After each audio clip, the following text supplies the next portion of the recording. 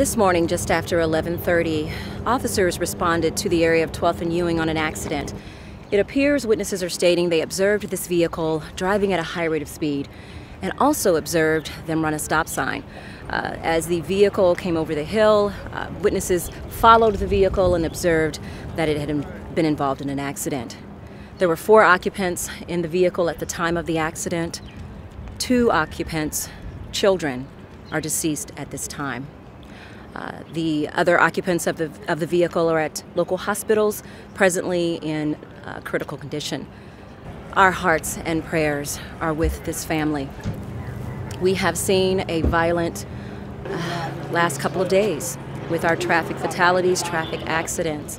We want to remind everyone on this St. Paddy's Day to maintain a safe speed. Make sure if you are drinking alcohol today, to do that responsibly. Remember to seatbelt your children, make sure that they are in booster seats, car seats. Make sure that you're wearing your seatbelt.